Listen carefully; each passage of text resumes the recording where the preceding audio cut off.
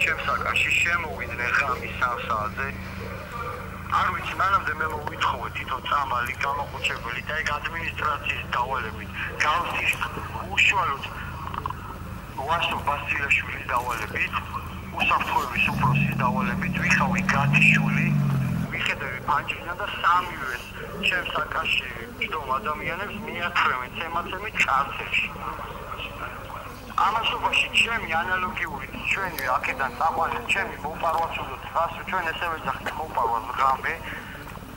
საგნი გადავიყვანე ჩაკეტილ სისტემაში რომელიც საერთოდ არ შეიძლება ტუბერკულოზით დაავადებული ადამიანის ჩაკეტილი სისტემა ანალოგიური მოთხოვნა ჰქონდა ჩემს ვერტობით ამასობაში დაემთხვა იმ ადამიანის თავის ჩამოხჩობა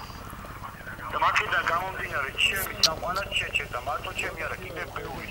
არანაირი ყურადღება არ ჰქონდა იმის ექიმების მხრიდან არანაირი ყურადღება საერთოდ ეს წამლების როსოთ იწვევს სასწაულ დეპრესიას რა ეხლა თქვით რომ უსაფრთხოების სამსახურის უფროსის დავალებით გვისწორდებიან და ვინც უშუალოდ ახორციელებს თქვენზე ზეწოლას მათი ამოცნობა სახელი გვარები თანამდებობები თუ იცით აგერ გვიწერია გიორგი ჩიქია ვასო ბასილაშვილი გია გვიანიშვილი ესენი ვინ არიან მოადგილეები არიან და უსაფრთხოების უფროსი და რეჟიმის უფროსი და ესე დალშე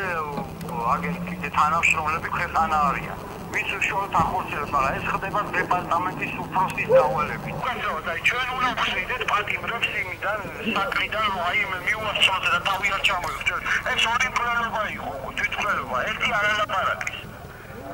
რას ნიშნავს ოჯახური პრობლემები საერთოდ არ გქონია და უკეთესად დაგელაპარაკებია ქრონიკებით ამას რასაც ვლაპარაკობ სიტყვა სიტყვით გვინდა რომ ტელევიზიაში გამოაცხადო იცოდე ყველაფერი ექსკლუზიურად